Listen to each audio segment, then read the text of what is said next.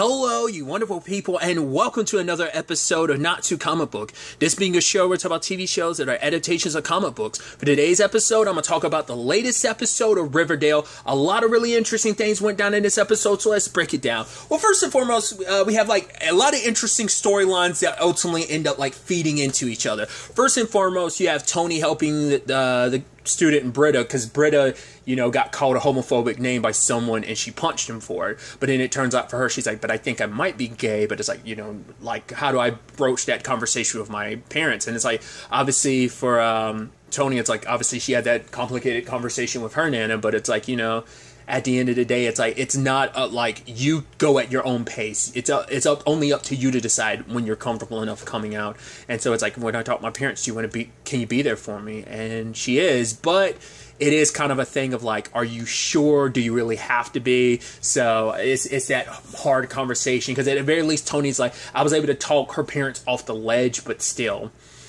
Because even, Fang talks about the fact is the conversation with his dad about being bi, and it's so then you can choose to be with a woman, and he's it's not it doesn't work like that, Dad. But it's those hard conversations is you can't control what family you're born into and stuff like that. So it's a roll of the dice of whether your family will be, because she had her hard conversation with her Nana, but they're good, so it's always that sad thing of you never know if depending on your family whether or not you're gonna have that love and support when coming out. Not everyone's fortunate enough to be in a position they might have friends that obviously will accept them and love them, but that's not always the easiest case with the family, which I've talked about that in the past, and just kind of my viewpoint. I'm that it's just kind of who cares, deuces to your family, but it's no, it's your family, them loving and accepting you for who you are. It's easy for me, for someone who's not in that position, I don't have to deal with those hard conversations about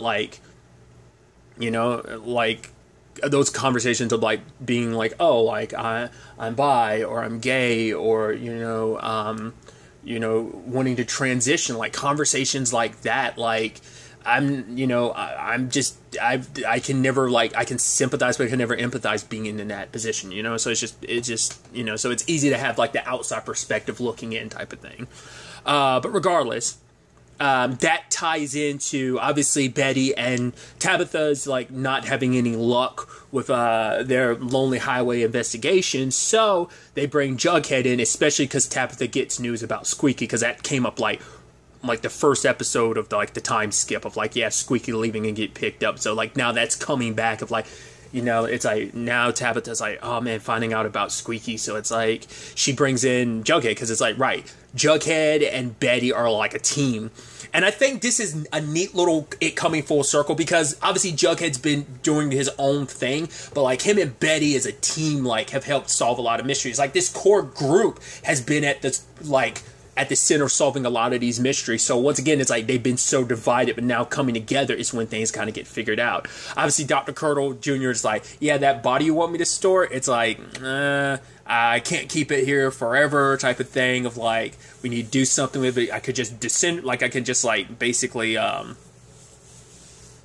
turn it to ash, but it's no, don't do that. That body's evidence about figuring things out.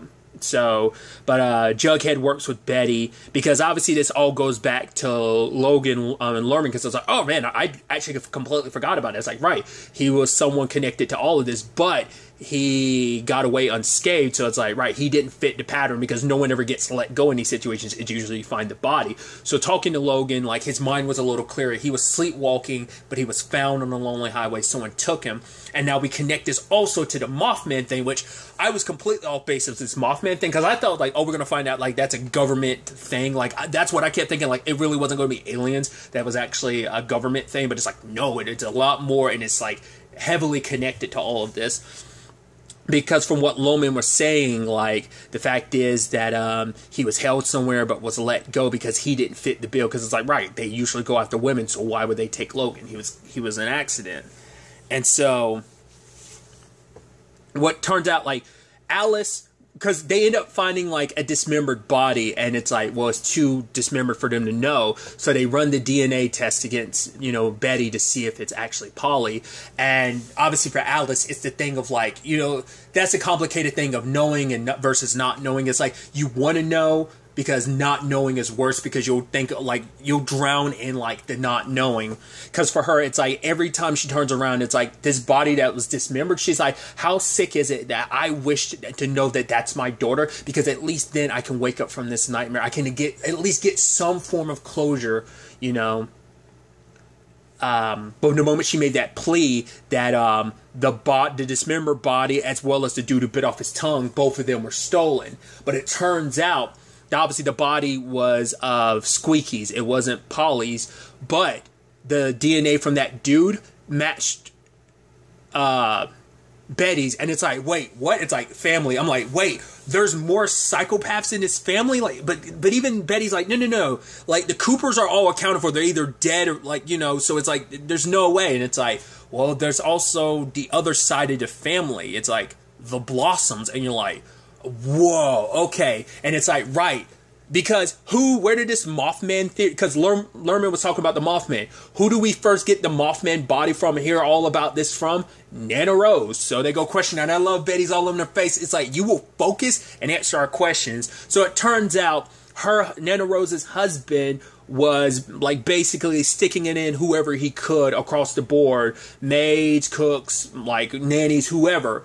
Basically, a whole bunch of babies were born, and it's like, no, let's kind of keep this away from the public eye. And so she gave that family to the Starkweathers and someone out in the woods. And so basically half a dozen unclaimed Blossom babies grew up in the woods, and we basically are dealing with like David Tony makes the reference later on, like, because I like during the whole junkyard scene I was like, oh, how very the hills have eyes, and then later on she says, oh, the hills have eyes. I was like, oh yeah, I guess that's like the go-to.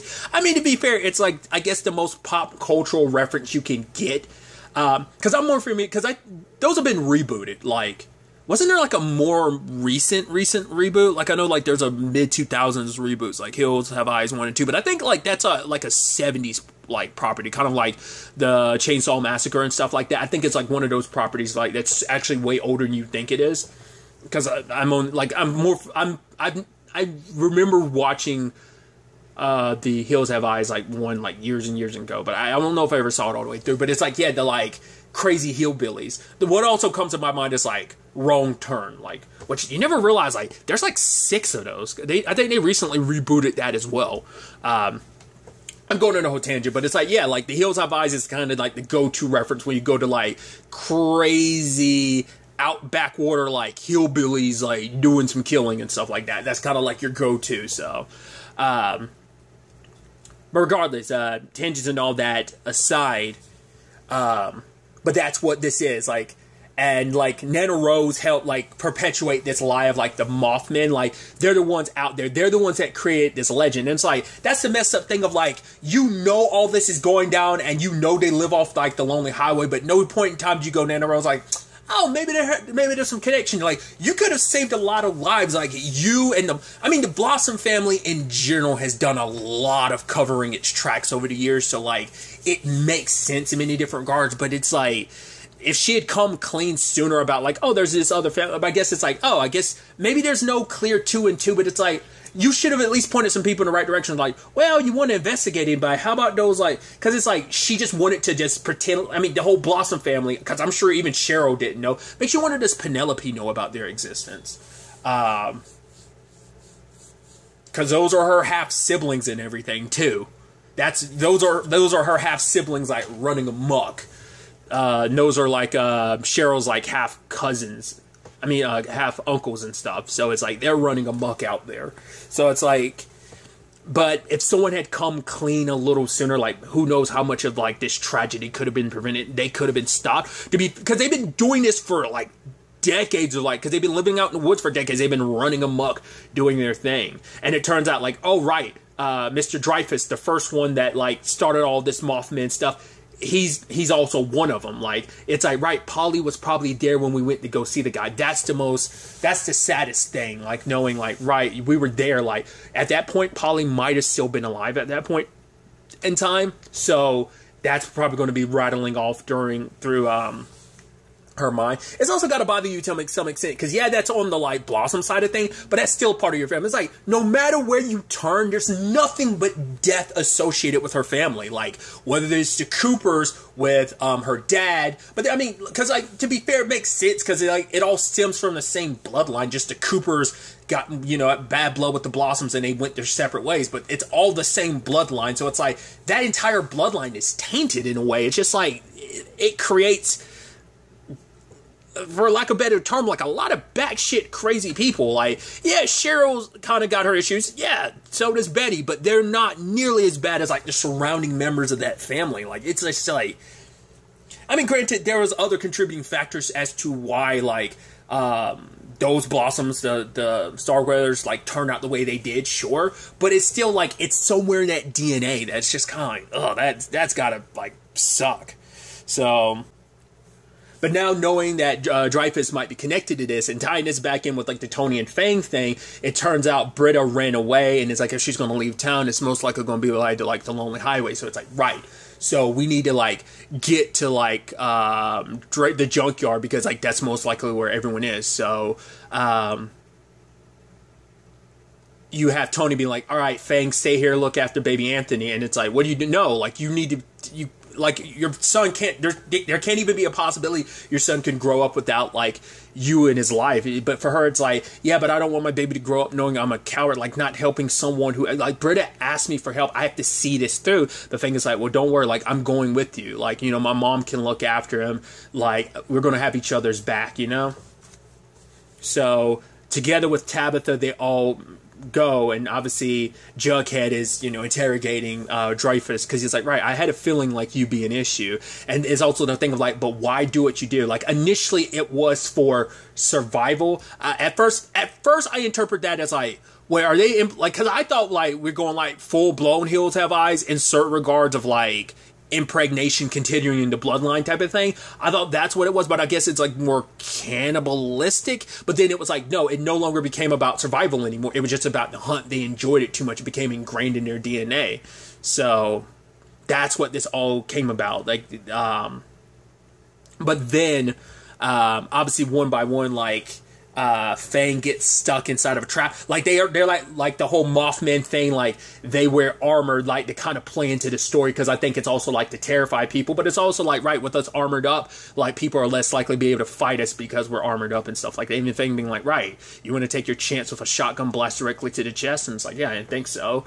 Tabitha tased the dude in the nuts, and partway through the fight, obviously, Betty saw the TBK like in the person attacking her, but luckily they had each other's back, because it turns out the person that let Lerman go was one of them. Not all of them are backwaters. Like keep saying that because I'm sure like that gets used as like a term for people, like, you know, and just in real life. So but I think in the context of, you can be like, I would never describe someone in real life as backwater, like, oh, because you live yada yada somewhere in the South. I live in the South and blah blah blah blah. But I would never use that. So I think under the context of them being the serial killers they are, I don't think I have to worry about using the term backwaters, because they are some backwaters, like twisted people. Like you'd say the same thing about, like I said, it gets used in real life, so that's why I kind of have my stipulations about it. But I hope I'm not like offending anyone that's from like Louisiana or something like that, or Alabama, because like it legitimately can be like I said, just in general, if you're from the South, it could be like, oh, you're from like a backwaters type of place. Well, I mean, it doesn't even just apply to the U.S. That can be like other. You get what I'm trying to say? I hope I'm not like offending anyone by using that term, because they're terrible, shitty people. I feel like, yeah, the term backwaters like fits perfectly, because it's like it should be used for describing them.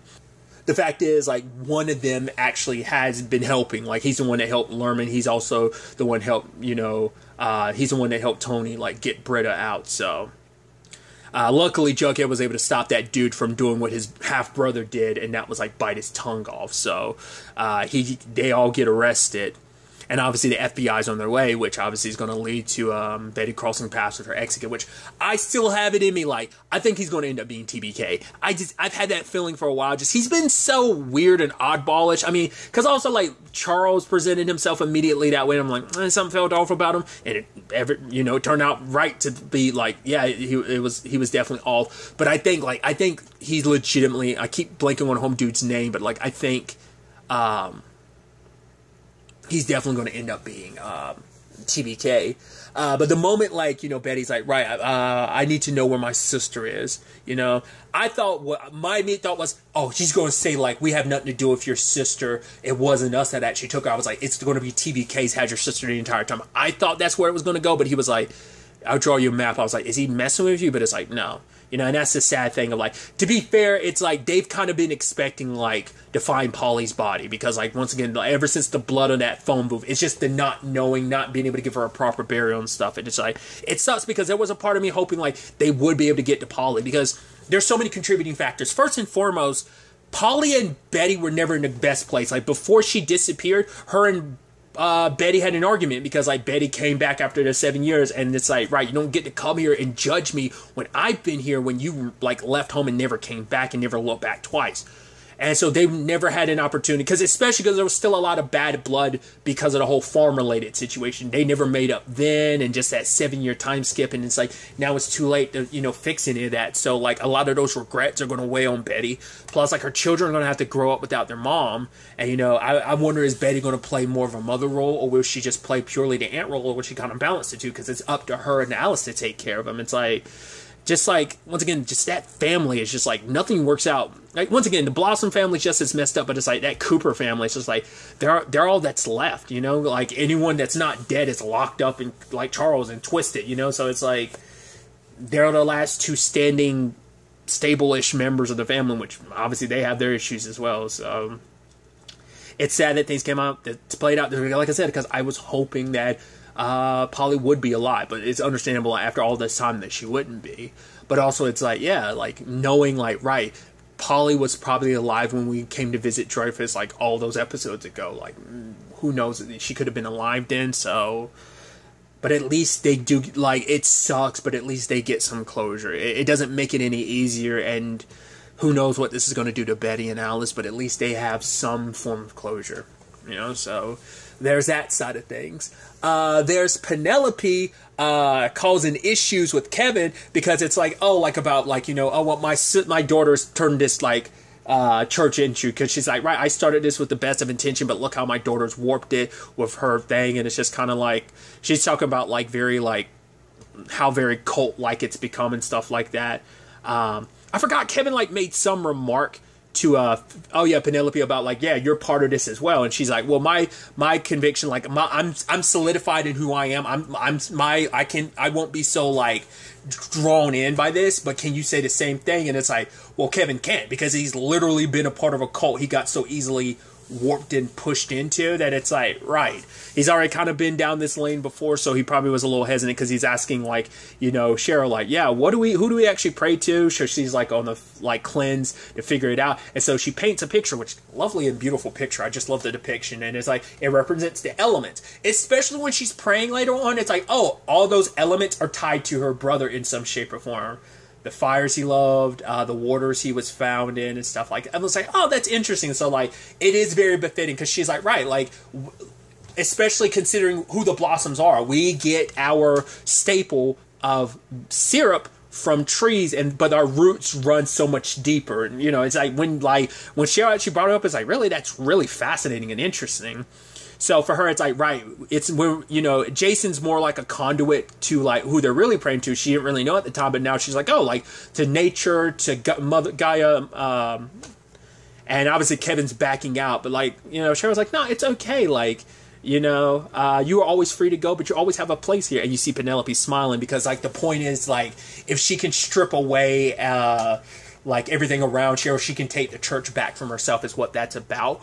But I think that's going to backfire, because I think there is going to be there's definitely something we get in this episode about Cheryl.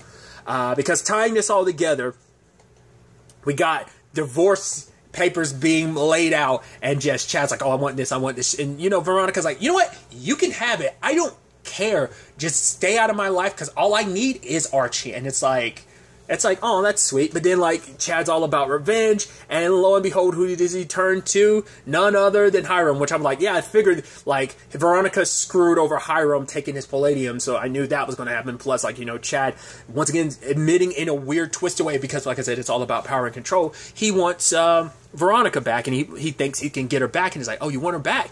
Get rid of Archie. I mean, because that's all that Hiram's ever tried to do, because Archie's always been a thorn in his side, because it's also like, you're pulling away, like, my daughter's, like, my daughter could be who, like, he feels like Archie diverts Veronica, I guess, away from who she could be, and he wants her to be more like him. She always kind of has been in certain regards throughout the show, but, it's like, yeah, take care of this yourself. And he took his shot and it didn't work. He says, like, the gun misfired, but it's like, yeah. And your boy Archie pulled off a Captain America, grabbed that trash can lid, threw it at his face. So I'm like, yeah. And I love it. It's like, yeah, so if you don't back off, I'm going to bring up murder charges. And she's like, how, with what proof? You dropped the gun, idiot. And it's like, because you tried to kill my lover? Oh, you're done. Like, I was literally going to give you everything, but not. You fucked up now. Once again, I can never say that without immediately thinking of the Whitest Kids You Know catch. You fucked up. You have fucked up now. That will always be ingrained in my... Because that's one of my favorite sketches. Like, that show's so freaking good. Okay. Regardless, what makes that, like, so good is she's just like, you know what?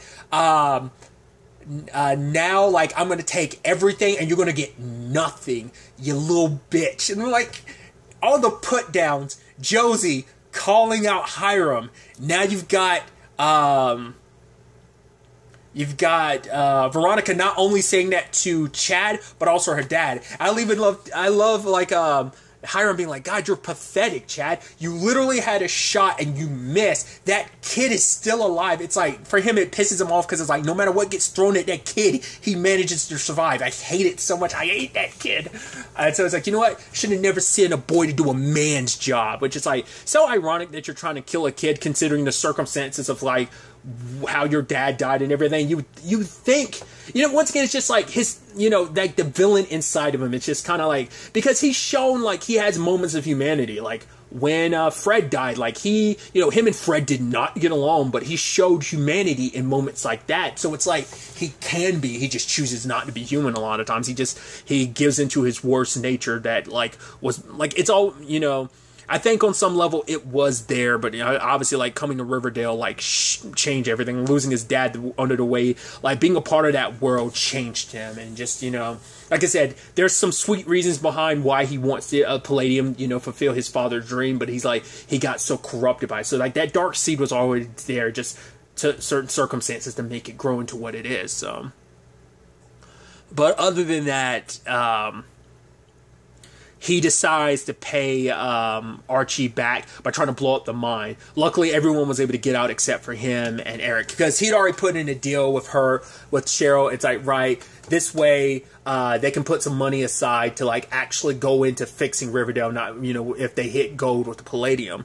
But when it all comes crumbling down, like Veronica, the moment she gets the idea, like, oh, my dad's behind this, he's like, oh, reveling in it, like, oh, I did this, haha, when he hears about Eric and Archie being inside a mine, came up, knocked him out, has him tied, and it's just like, and it's so interesting, because we really get to the heart and meat and potatoes of their relationship, because she brings up when she was 14 at her quinceañera, I butchered that word, I do so, I apologize, but it's like hearing you talking to your friends about how much of I'm a disappointment, how you wanted a son. And she's like, do you know what that does to a 14-year-old girl? I've spent my entire life looking for your approval and love. And I think that fits narratively too, when you think about, like, despite her ups and downs with her father over the course of the series, she always came back. And that was also something her counselor had brought up to her. I don't know if that was like all in season 4, or was that partially in season 5 when they got the counselor? That I want to say that was maybe in season 4, because it was Gina Torres's character. She was like in a 1 episode thing, because everyone kind of went to her for like counseling, and it's like, right, this like cycle that she and her father was in, and she never fully broke it. And now it's like, right, I learned back in high school that I'm in a cycle of death. Like, the only way this is going to end is if one of us dies. And it's like, so you know what, Daddy? I'm going to make it clear to you. If Archie dies, you die. I'm like, yo. Then you also had, like, Veronica helping out, trying to get, like, Archie out. Like, everyone's doing their best. Like, Archie's working on his side to get him and Eric out. And I think it's so beautiful. Like, you thought last episode was kind of the last chapter to it, but this episode kind of really, like, adds like almost like an epilogue to it. Like, Archie is like almost like he's finally like made peace with everything, and because he's about to say like, I don't know how we're going to get out of here, we're running out of oxygen. But then Bingo shows up and it's like, no, remember, like, you did more push-ups, you did more pull-ups like than anyone else, because you're no quitter. And he's like, yeah, but I'm one man. It's like, no, you're not. It's like, men, let's help out Sarge, get him and Eric out of here. And like all of them come working together. Like, obviously it's all in Archie's head, but it's symbolic of just like, right, he's made peace with all of them that they're there. Because even Bingo's like, yeah, like, because he's like, I thought we were good. And Bingo was like, apparently not. I guess you needed someone here to kind of kick you in the ass to kind of remind you, like, nah, like, you're not just one man. Like, we're here, we got your back, and kind of gave him what he needed. So, and Archie comes out on the other side because we had Cheryl praying to Jason and just saying, everything, wishing that they'd make it out okay. And then, like, the whole, like, yeah, like, those spirits kind of came to, like, Archie at that time, so it all worked out. And it's like, that's why I'm like, I think things aren't going to go the way Penelope hopes they will with the church. I think there's something there, and it's like, you should be happy for your daughter that, like, she's finding something that's actually brought her peace, because she hasn't been good for the past couple years. It's like, ever since her and Tony broke up, she's kind of been in a bad place, and these 7 years didn't do her any good.